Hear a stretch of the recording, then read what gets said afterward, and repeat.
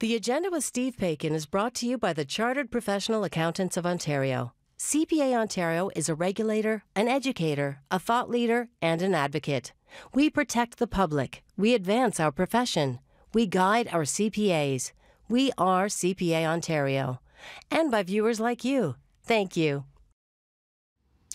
A new president took the oath of office on the steps of the U.S. Capitol yesterday. Tonight, renowned American political scientist Francis Fukuyama is with us on what it will take for that country to, as Joe Biden put it, end this uncivil war. Then, a week into Ontario's second state of emergency, Nan Kiwanuka looks at how promises for enhanced policing and enforcement of public health guidelines have gone so far. It's Thursday, January 21st, and that's next on the agenda.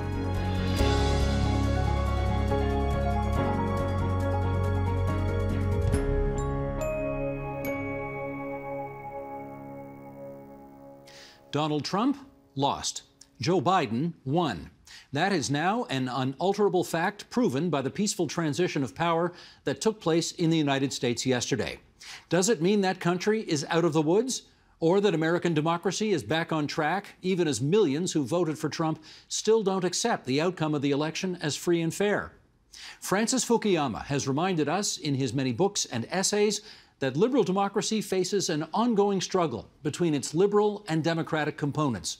He is Senior Fellow at Stanford University's Freeman Spogli Institute for International Studies and Director of their Center on Democracy Development and the Rule of Law. And he joins us now from Palo Alto, California. It's great to see you again, Professor. How are you doing?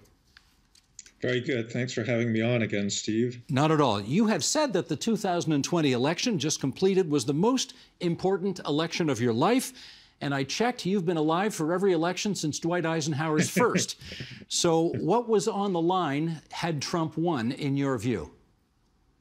Well, I think that the issue really was democracy itself. I mean, many people critical of Trump felt that you may disagree with particular policies on immigration or trade, but he represented a much deeper threat to the basic institutions, most importantly, the rule of law itself.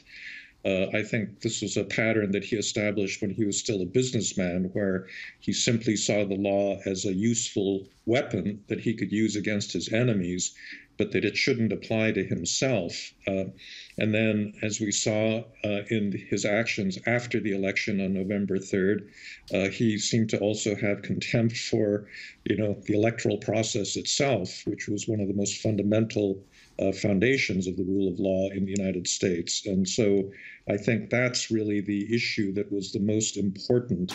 There are a number of Republicans that continue to say, well, yes, but he still got us good Supreme Court justices and so forth. But I think that completely overlooks the much, much deeper threat that he represented. Well, we well remember, 4 years ago yesterday, that right from the very outset, his press secretary came to the podium and said that was the largest group of people ever to see an inauguration in American history, which was a provably false statement, but he said it anyway. We certainly do know that the crowd on hand for Joe Biden's inauguration may have been one of the smallest ever, for obvious reasons. Mind you, there were 25,000 National Guard on hand as well. And I guess I'd like you to sort of weigh in on the symbolism to be read into all of that. Well, I think that the most important aspect of the inauguration was what was said and not the crowd size. And I think that what people were impressed with was the overwhelming normalcy of the event, that it continued the various traditions. It was a terrific contrast to those scenes of the rioters that had taken over the Capitol on January 6th. I noted in particular when Lady Gaga was singing the national anthem and she got to the line, "And our flag is still there," she turned and pointed to the flag that was flying over the Capitol to symbolize the fact that, serious people had retaken that particular institution. And so I think that was really the significance. All politicians spin and shade the news in different ways, but Trump was just completely different. I mean, the scale of his lying was just so monumental that it was like nothing anyone had seen before. And I think that, that's one of the things that this inauguration has symbolized, is that we're not going to have to wake up every morning to face yet another big lie about some important subject. Well, having said that, let me remind you that 40% of Americans surveyed think Donald Trump was still a pretty good president. They approved of his job. And according to a Pew poll taken right after the riot on the 6th of January, 57% of Republicans still want Donald Trump to play a significant role in the national affairs of your country going forward. It looks like he's still got a grasp on a big chunk of your fellow countrymen and women. Would you not agree that's the case? No, it's the case, although there's going to be a big fight within the Republican Party. It's started already. The now minority leader of the party, Mitch McConnell, made a speech a couple days ago where he pretty clearly attacked Donald Trump. I think that he would not be doing that if he didn't think that he had a significant number of Republican Senate votes to actually impeach Trump. So we'll have to see how that plays out. But you're right that, the problem in the Republican Party is not at the moment the elites. They've been too timid and, weak-kneed to stand up to Trump, and that's been a problem. But the problem is the grassroots. The problem is all those Republican voters out there that are willing to punish anybody that goes against Trump. And I would add another statistic to the ones that you just mentioned, which is that by one poll, something like a third of Republican voters believe some version of the QAnon conspiracy theory, right? That the Democrats are drinking children's blood in tunnels under Washington and this sort of thing. And so the craziness has I just think reached a really different point within that party right now, and it's going to be one of the first orders of business to try to purge that from the body politic. No, for sure. There's the kind of Mitt Romney, Lisa Murkowski, Mitch McConnell, let's call it the sane wing of the Republican Party, but there still is this other group that will follow Trump anywhere. And as he himself said, the movement we've started is just beginning. And at his farewell address at Joint Forces Base Andrews, he did say, "You watch, I'll be back. I don't really know how yet, but I'm coming back." I mean, what are you reading into that? Well, he's certainly going to try, and there's certainly a lot of people in the country that are going to want him to do that. But I do think that actually being president and exercising presidential powers is really pretty important. And Trump simply does not have that platform anymore. And he does now have pretty open enemies within the party. He's talked about forming a third-party patriot party to break away from the Republicans. I actually hope he does that because that's a guarantee of fading into insignificance, because for better or worse, our first past the post electoral system does not reward third parties. But I do think that the fact that he's even thinking about this, indicates that he feels that he's lost an important part of the former mainstream Republican base, and that, that's an important development. I wonder if your greatest fear, though, in those circumstances is that the Democratic Party is over here, the kind of sane Republican Party then becomes that minority third party, and the Trumpist wing of what was the Republican Party becomes the official opposition, because that's the bigger chunk of people. You concerned about that? Well, in a way, I think it could work out well, because I think that those moderate Republicans like Mitt Romney or Murkowski or Susan Collins, there's a number of them, could actually end up caucusing with the Democrats. The Democrats have a very, very tenuous majority right now. It's only, 50 Senate seats plus the vice president. And those centrists will actually be really critical. And in many pieces of legislation, their votes may be very important. So although there's no, I think, possibility of them breaking off and forming a third party, I do think they're going to continue to be pretty influential in the Congress that Joe Biden has to deal with. Let me read something from David Brooks writing in the New York Times last week, where he said, one core feature of Trumpism is that it forces you to betray every other commitment you might have to the truth, moral character, the Sermon on the Mount, conservative principles, the Constitution. You know, I presume this sort of gets at what you've often referred to as the, you know, all of us living in parallel information universes. I don't know how we get out of those parallel information universes where one seems rooted in empirically provable facts and the other is rooted in disinformation, miasma, call it what you will. Have you got any thoughts on that? Sure. So I think that the Brooks quote reflects, you know, this evolution within the Republican Party where it's completely unmoored from policy issues, right? What used to divide Republicans and Democrats were differences of opinion on the budget, on taxes, on immigration, on, you know, tariffs, on all sorts of things. But now, increasingly, it evolved into a cult of personality surrounding Donald Trump, and that was really symbolized by the fact that the Republicans at their convention last year said that they weren't going to write a platform, which is the typical way to outline what your policy positions are. They said, our platform is simply whatever Donald Trump wants. And, you know, honestly, since November 3rd, that test of loyalty to Trump has become the standard for what it means to be a Republican, is whether you support, you know, the most outlandish conspiracy nonsense that he spouts, and that makes you, you know, that makes you a Republican. But that also, I think, suggests that this is a dead end, and I think this is why McConnell and a lot of the other centrist Republicans are getting off the boat, because they actually do believe that there's certain policies that they want to enact. Trump presided over the loss of the presidency and the loss of both houses of Congress. And I think, you know, a Republican that actually cares about some underlying issues has got to start thinking, well, maybe a party built around one individual and his, you know, crazy opinions may be a kind of dead end, and we need to think about how we're going to get back into power in 2022 and 2024. So that, you know, suggest at least one path of getting out of this this situation. One wonders, though, whether it's possible to have a healthy democracy if both sides, never mind disagree. Of course, disagreement is perfectly wonderful.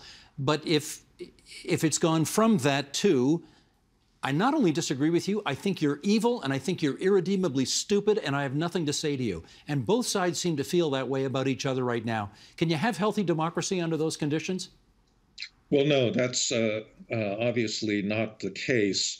This is what political scientists call affective polarization, where you disagree not just on issues, but you actually hate the other side and think they're treasonous and the like. So that's something that, you know, needs to be overcome. It's not going to be easy to do. I think Biden is probably the one politician in the United States that has a good chance of trying to fix that. But honestly, it's going to be the work of years, you know, if not decades, to overcome. I read from David Brooks earlier, and now I'm going to read from somebody else whose name is Francis Fukuyama. You may have heard of him. He's pretty good.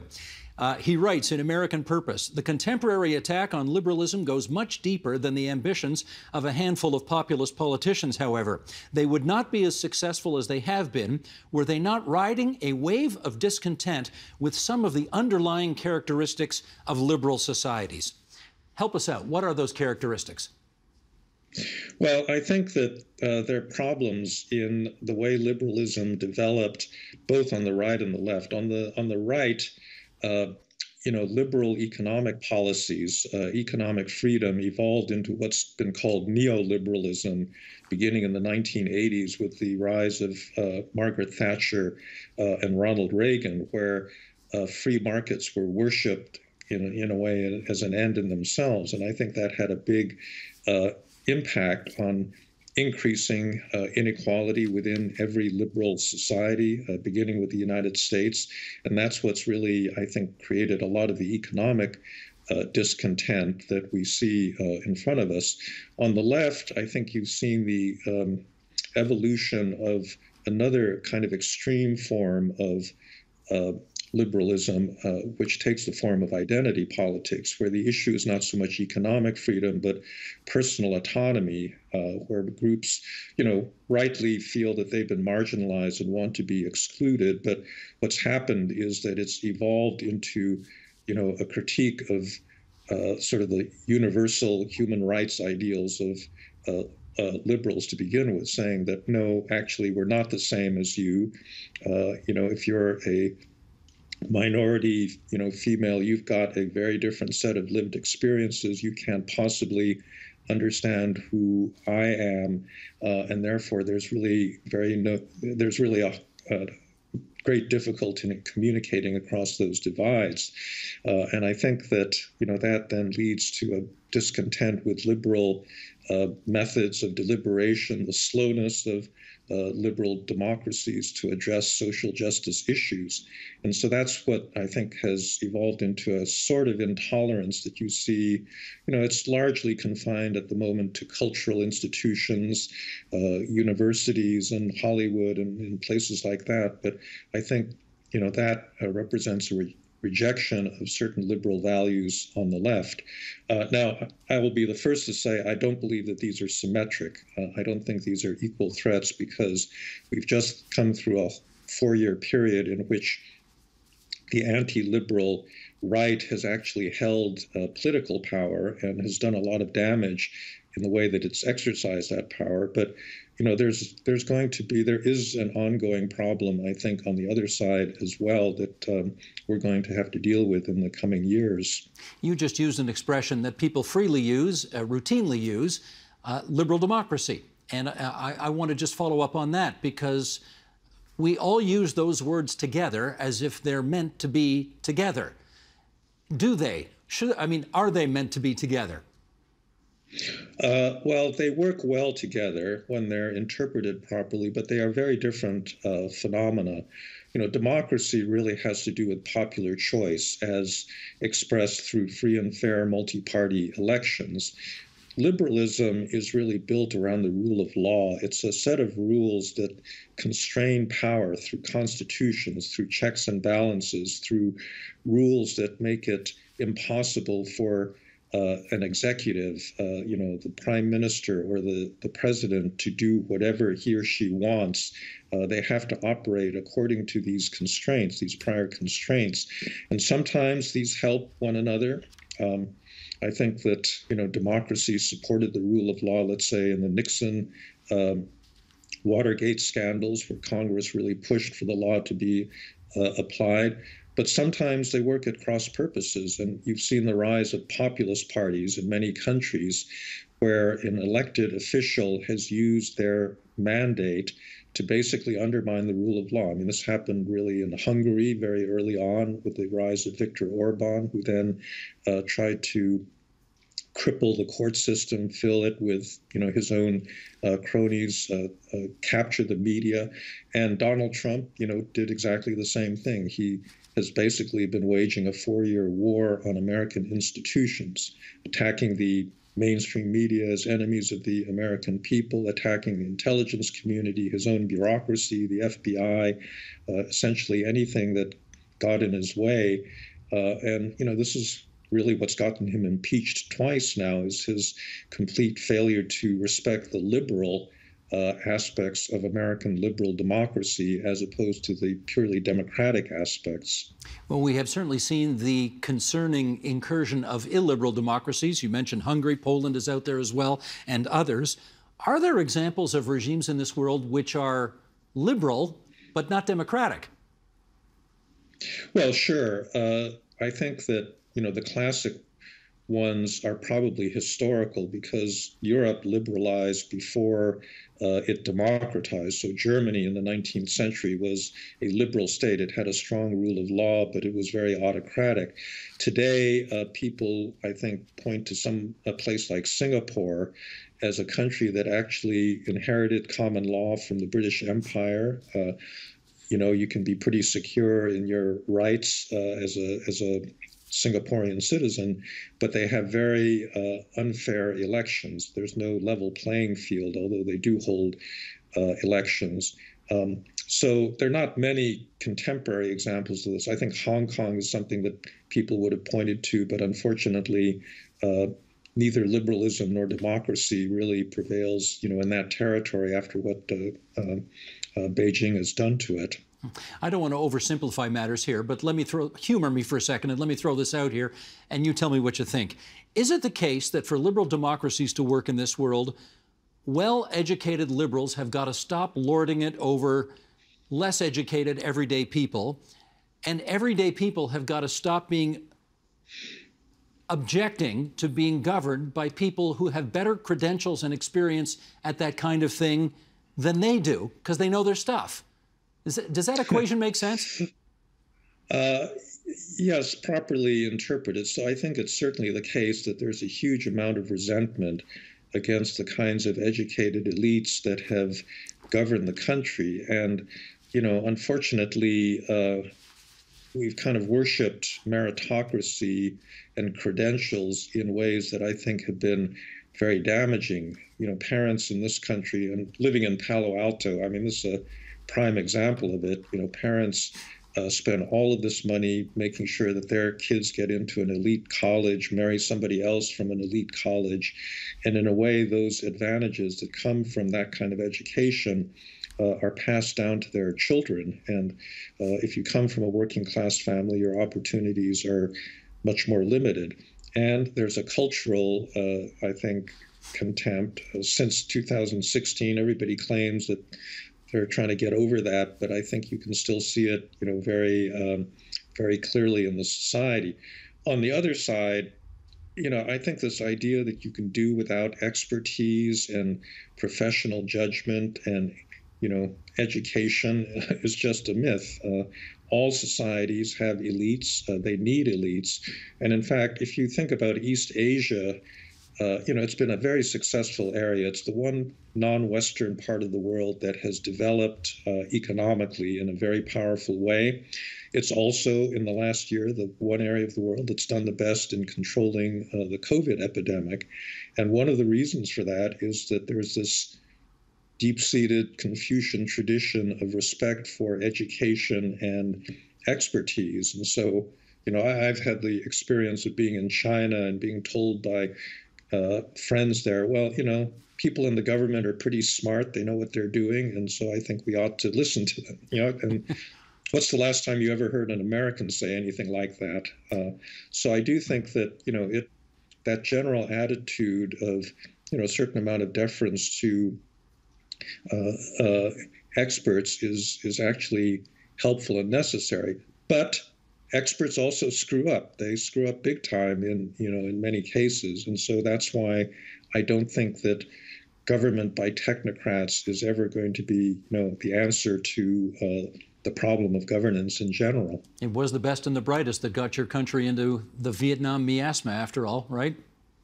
Well, not just Vietnam, but the financial crisis in 2008, the Iraq War. I mean, all of these things were supported by people with really great credentials that, made very, very big mistakes. In our last couple of minutes here, I do want to ask you, and I think most people who are looking for a more normal America, if I can put it that way, were heartened by what they saw yesterday at 12 noon on the Capitol steps. Having said that, your country's a long way from out of the woods yet. So, if American democracy were to fail, what impact do you think that would have on other democracies around the world? Well, I think it's already had a big impact. I mean, the fact that America abdicated its leadership has given great encouragement to authoritarian great powers like Russia and China. I think they've been both chortling in Moscow and Beijing over, the January 6th events. I think it's been very discouraging to activists all over the world who are fighting for democracy because they've not gotten support from the United States. But I think the single most damaging thing is just the tarnishing of the brand name and the American model. I used to have Chinese students, 15, 20 years ago that studied in the United States, and they'd say, well, we want China to look like the United States in the way that, it's practices democracy down the road. And nobody says that anymore. You want a crazed mob attacking your own legislature. This is not a model that is going to be held up to anybody. And so I think it's going to take a good deal of effort to recover that authority and prestige that America once enjoyed. We still want you to be that shining city on the hill, eh? That's right.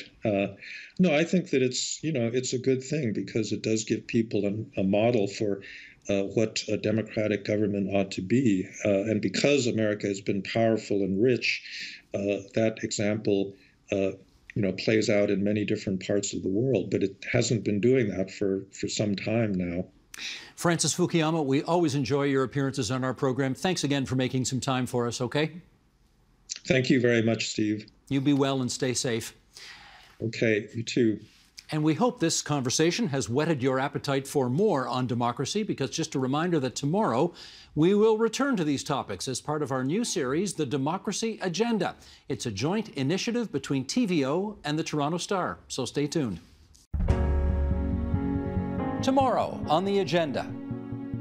Everybody is feeling the strain of changes in economic life and not knowing what to do for it. And if we don't address it, without talking about race, but talking about rejuvenating the economy, whatever that takes to do it in a way that's constructive, we will not save America. American democracy will not survive. That's tomorrow on the agenda. When the current state of emergency in Ontario was announced earlier this month, the province pledged that, quote, strong new measures will be enforced. What that meant exactly was not clear then. Now that we're a week into it, have the expectations of police and their enforcement rule become more clear? Let's ask. In Burlington, Ontario, Scott Mills, Strategic Communications Coordinator for Ontario Provincial Police Association. In Ajax, Ontario, Kanika Samuels-Wortley, Assistant Professor at Carleton University's Institute of Criminology and Criminal Justice. And in the provincial capital, Dr. Nahid Dosani, a palliative care physician, health justice activist, and professor at McMaster University in Hamilton. And Abby Deshman, Criminal Justice Program Manager at the Canadian Civil Liberties Association. Hi to you all. Thank you so much for joining us this evening. I know you're all very busy, and we appreciate your time. I want to set the table of our conversation by basically asking you all the same question. Scott, I want to start with you. When the Ontario government announced its latest stay-at-home messaging, what were your initial thoughts, Scott? My initial thoughts is we were going to have to stay in our houses and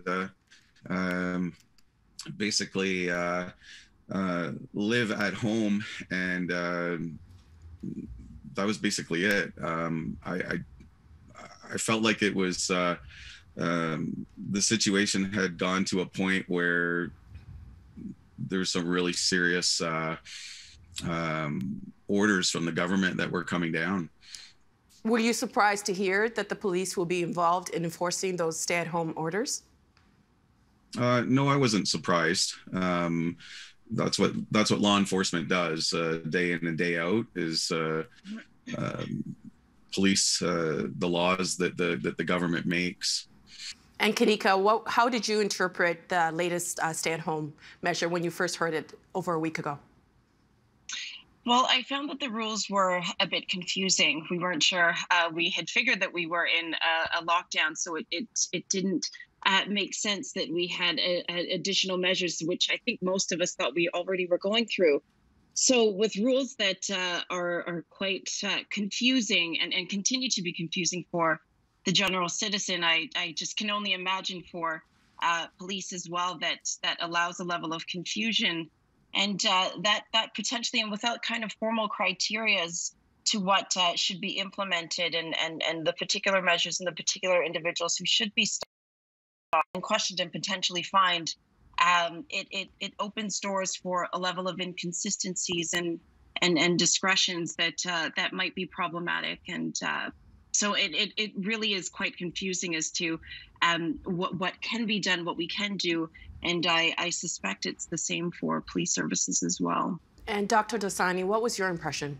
as a science and evidence-based health worker who wants to bring an end to COVID-19, I saw the merits of a stay-at-home order, and people, seeing the merits of this kind of state of emergency. But as a physician and health worker who provides healthcare for racialized communities, often low-income racialized people, my mind went to a totally different place about what over-policing has done to the people I care for Black and Indigenous people, for other racialized people in our communities. And there is a long-standing history of over-policing in low-income racialized neighborhoods where many of our essential workers live and work. We know that this is not an equal opportunity virus. In the first wave, 83% of people in the Toronto area that were affected were racialized people. We know that policing is not an equal opportunity experience. Racialized people are over-targeted and over-profiled, and given the confusion that even police leaders were stating the day after, this was not a good combination of things. And so I continue to be concerned about over-policing, and I'm worried that we are returning to policing in a pandemic, which I appreciate there needs to be an element of that, but we can't police our way back to public health, and we can't police our way out of this pandemic. And Abby, what were your impressions? So very similar, concerned and eager to see the legal details, right? Often we get the political communication announcements first, the regulations and legal details follow. And as a lawyer, I always want to see the actual law. And the message, stay at home, is very simple, very compelling. Actually doing that is very complex. There are all kinds of people that need to leave their houses for many, many, many reasons. And figuring out exactly what those details are, what the law says, and if there is scope and space for, the people who don't have a safe home, the people who are living on the streets, the people that are essential workers, the people who need to travel to get their kids to and from childcare, or other family members. Life is complex, and it's often in the minor details of the law that we really know how these orders are going to impact people, and whether there will be disproportionate and ultimately discriminatory policing that follows.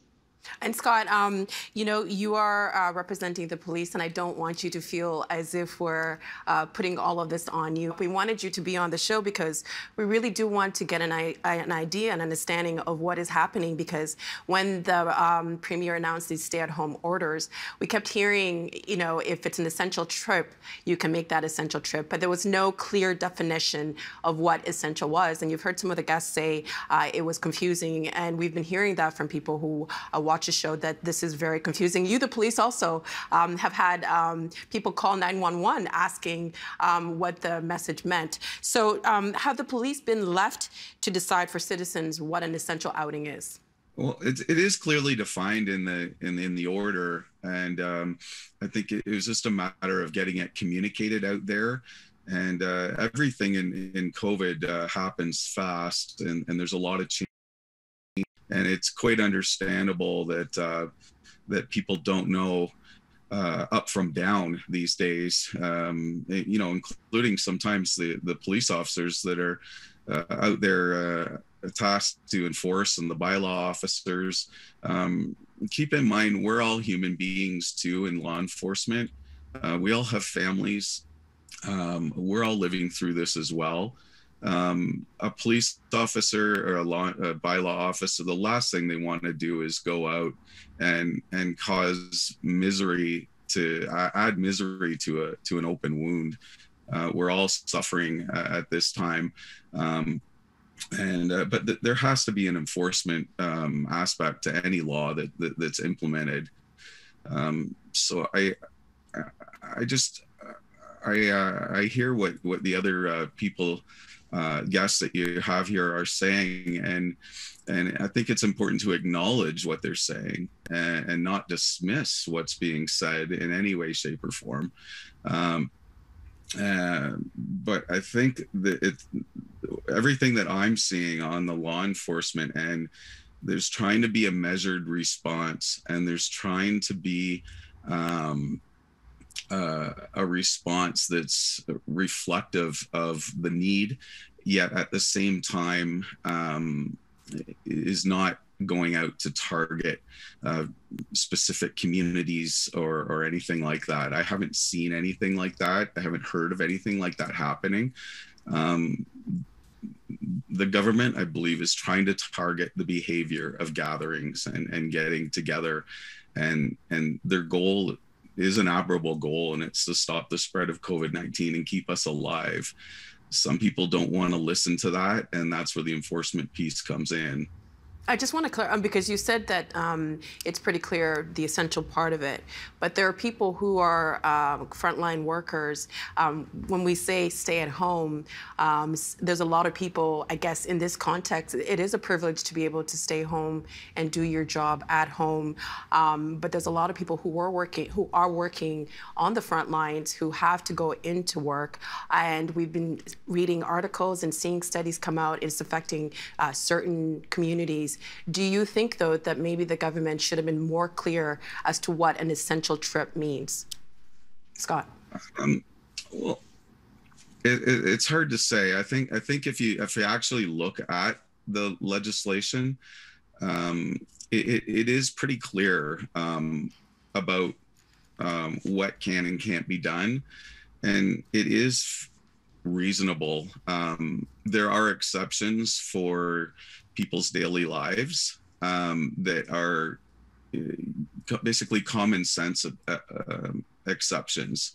So I really think that we have to look at this in terms of common sense, in terms of this is a temporary measure.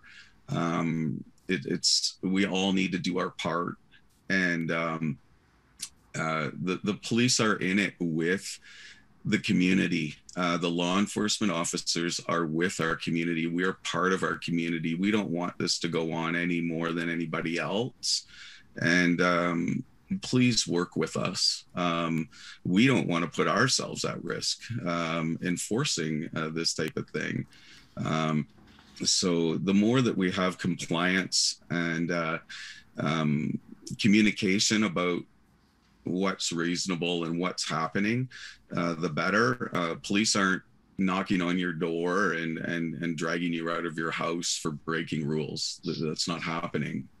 Dr. Dasani, I want to pose this question to you. Scott says that it is clear as to what the stay-at-home order is. What do you think are the gaps in the public's understanding of the order? Because it does seem that there is some confusion.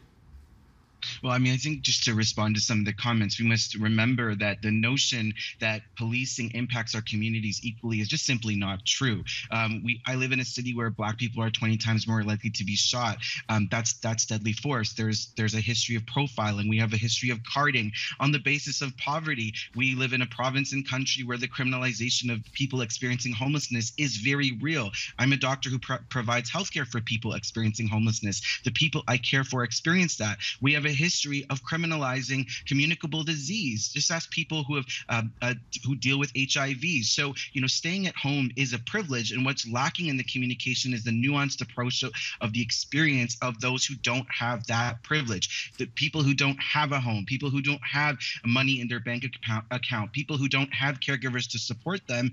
And so when our politicians say that, we lack that understanding, and our essential workers are dealing with that. So in our communications approach, a lot of the time, things are communicated in documents that are online or at press conferences in the middle of the day, where many people, essential workers, the racialized people, low-income workers, are typically at work. They don't consume information that way. We have had a one-size-fits-all approach to communication for too long in this pandemic, and we are not approaching this in a health literate way for people who may not have that literacy. We're not thinking about different languages. We're not thinking about different media and social media platforms. Many of the racialized people I care for in the South Asian community get their information from WhatsApp or other social media platforms. And that's why I'm so proud of colleagues at organizations like the South Asian Health Network who have come together to create communications for these communities. But why does it take community advocates to do this? Our governments need to step up and provide more equitable approaches to communication.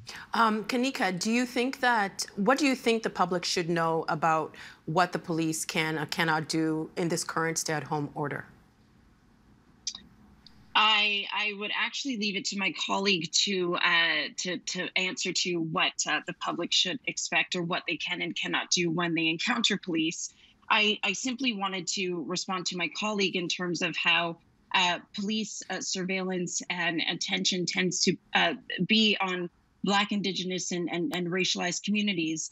And the fear with these increased orders and this increased police powers is that this is simply giving another tool in the police officer's toolbox to randomly stop an individual in the name of public health orders. So we are afraid that history is going to continue to repeat itself. So even though the police are not supposed to stop you randomly without cause, there is now this opportunity to use a public health order in order to do that. However, I would leave it to my colleague Abby to answer to what it is and what are the rights of an individual who is stopped by police. Abby, please. Yeah, absolutely. So the baseline for everybody is that you do not have to talk to the police. Constitutional rights are still enforced, and you have the right to silence. Having said that, though, we do have increased police powers that have come with COVID as a consequence of COVID emergency orders. So if a police officer has reasonable and probable grounds to believe that you are in violation of one of the COVID orders, they can demand that you identify yourself. And that does mean usually either saying your name, your address, date of birth. We've definitely heard from people that they've been told they need to produce identification. If they don't have it, they've been asked to phone a family member, get a text picture of their ID at home. Right? So these are increased police powers. And I think the concern is police are not in uniform contact with people in my city across the province, right? We do have greatly increased police contact with racialized people, Black individuals, Indigenous people, people living on the streets. So when you layer these additional powers, these additional orders on top, and the police are going to be primarily enforcing them in the context of their current policing duties, those policing duties disproportionately burden certain communities. And the real risk is that these COVID orders will also disproportionately burden Black racialized communities. So, and from our perspective, it is a hard ask for police. We actually don't think it's a very useful ask for police to try to enforce our way out of a pandemic. How should we approach it then? Not to interrupt you, but how should we approach this? Absolutely.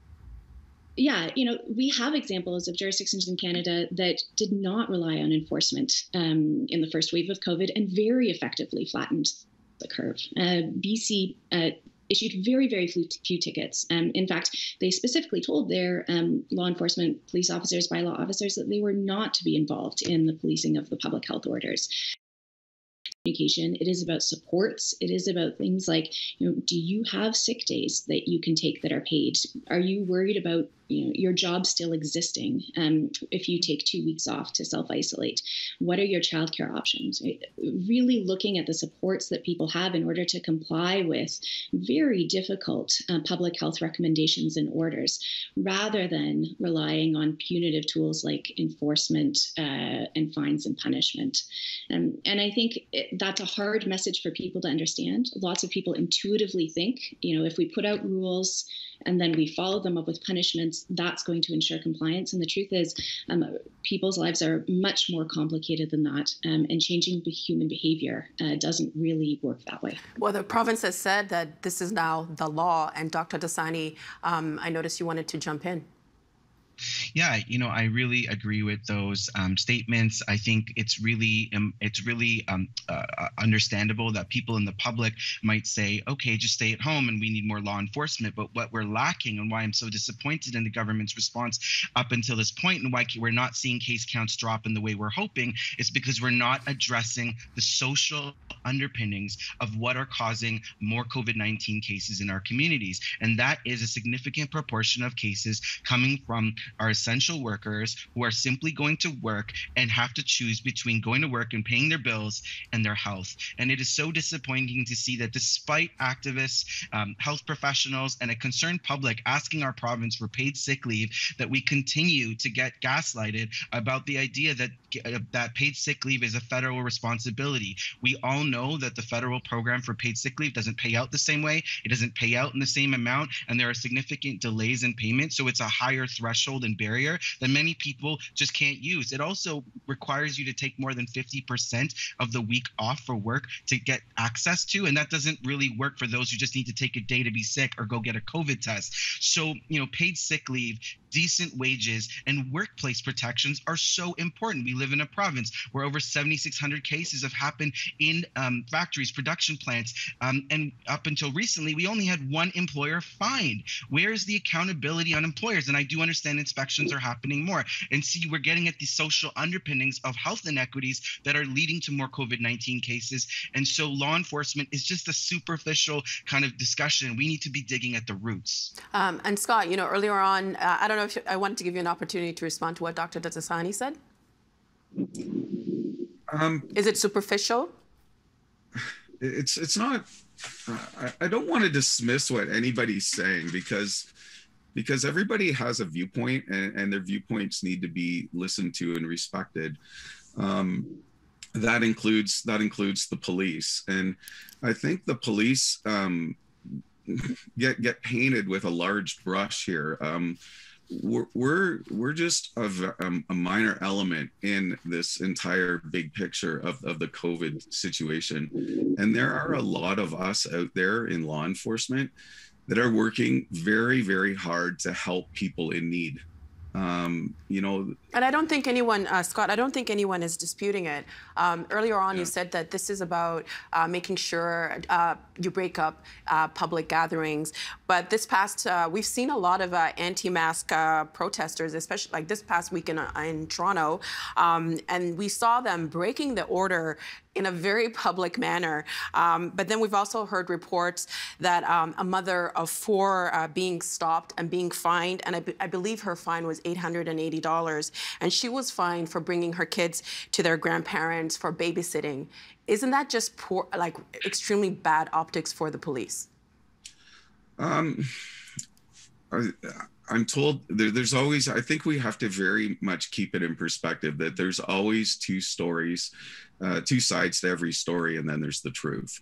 And I think some things make it into the media and become an issue, like the issue that you're referring to. And I think there is more to the story that isn't being reported on. These are tickets. These are like getting a speeding ticket. They're Provincial Offence Act matters, and generally police communications don't comment and identify people to the media on Provincial Offence Act matters. They're not criminal matters. Right. So, but people did see. I'm sorry to interrupt, though. People did see the anti-mask protesters, and the police. At the end of, I think the next day, they did say that they gave out tickets. The number of tickets, I don't know if they added up to the amount of people who were at the protest. A lot of politicians have been challenged with the messaging behind the pandemic, and trust has come up a lot. Do you think that maybe this is more of a trust issue between the public and the police? For certain people, there's always a trust issue between the public and the police. For others, there isn't. It's very subjective about who you are and what your situation is. In relation to the anti-maskers, the rules are in place to stop that type of thing. It's police officers and bylaw officers and anybody doing enforcement at an anti-masker protest are putting themselves at risk. These people should be looked upon as community heroes trying to keep us safe, not in a light of they're coming to racially profile us at an anti-mask demonstration. The police are really looking at the behavior. They're not looking at people's skin color in relation to this. The police don't want to be out there having to do this job any more than anybody else does during these times. And I just hope that that issues aren't getting conflated. This is a temporary measure. The police have been asked to do enforcement. They're doing the best job that they can given the circumstances and limited resources. And we're all trying to keep ourselves safe. And if I could just make a plea for calm and not to conflate issues, I think most law enforcement people would want that to be said. Can you explain the 4 E's of engage, explain, educate, enforce of policing, what you're generally using in a police stop situation? So the police aren't stopping people in cars to enforce these orders. That woman, the mother, not to interrupt again, but that mother says that she was stopped by the police when she was in a car. So would you agree that maybe some of this stuff is happening? Anything is possible, and I don't want to dismiss anybody's viewpoint. Anything is possible. I wasn't at that situation. I haven't been briefed fully on that situation. I just want people to understand that there's always more than one side to any story. Abby? So there are lots of ways that the police have to stop cars, right? Even outside of the COVID orders, police have a really broad authority to stop a car, ask a driver for a license and identification. So it could be, police making a lawful stop under the Highway Traffic Act, and then also inquiring about COVID tests. This is, one of the ways that these orders can get layered on top of existing police powers. There was another media release that went out, said police service stopped a suspicious car with no explanation of what suspicious meant, and then they asked more questions of the passengers. Passengers identified themselves. They ended up getting COVID-related fines and no other charges, right?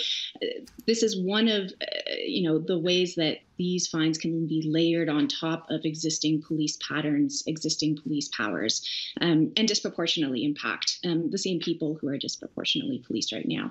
But I do want to say that I think actually the approach to enforcement in Ontario has been restrained in comparison to, for example, Quebec, right? I think it was very useful to have the clarification that police would not have the power to stop people in cars solely to check if they are violating COVID orders, would not have the ability to demand justifications from people as to why they are out and about.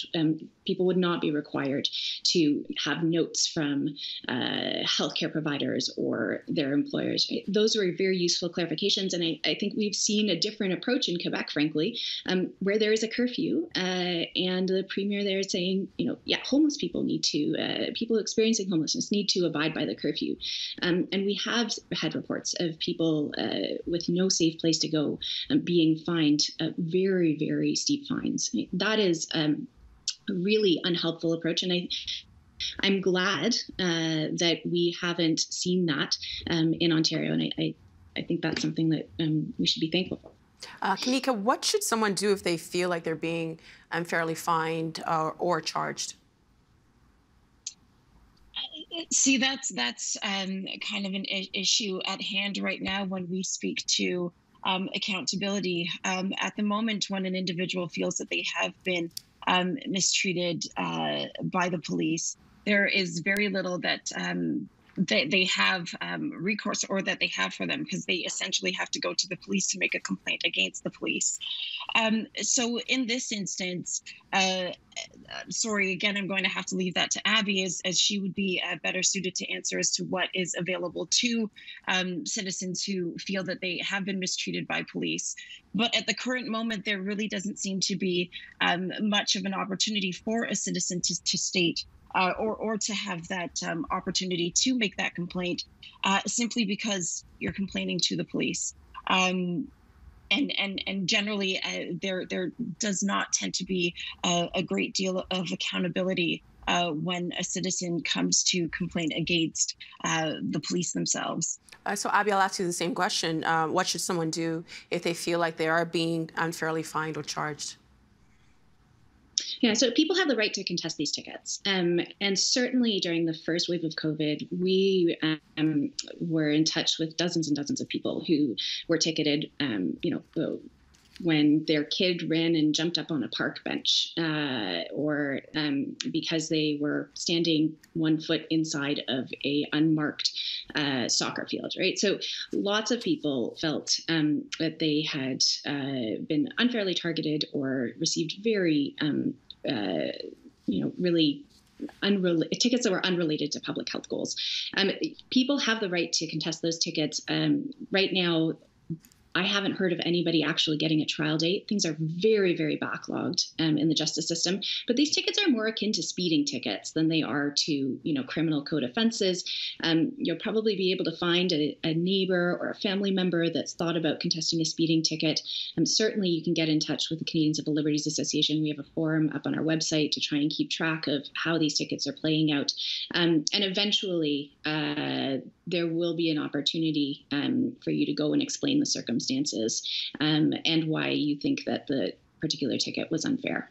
I cannot believe it, but we've run out of time. I think we have to pick up this conversation soon, and we really do appreciate your time. I know you're all very busy. Thank you so much for joining us on the agenda tonight. Thank you very much for having us.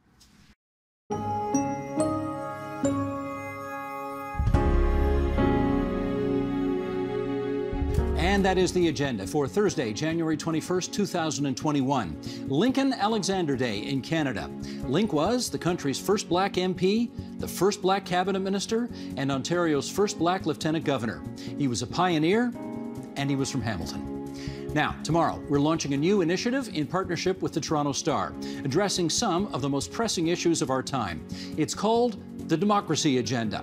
And we hope you'll tune in for the first of many conversations we'll have aimed at understanding and reviving the democratic tradition.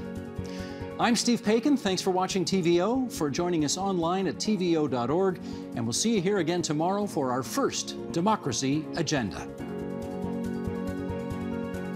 The Agenda with Steve Paikin is brought to you by the Chartered Professional Accountants of Ontario. CPA Ontario is a regulator, an educator, a thought leader, and an advocate. We protect the public. We advance our profession. We guide our CPAs. We are CPA Ontario. And by viewers like you. Thank you.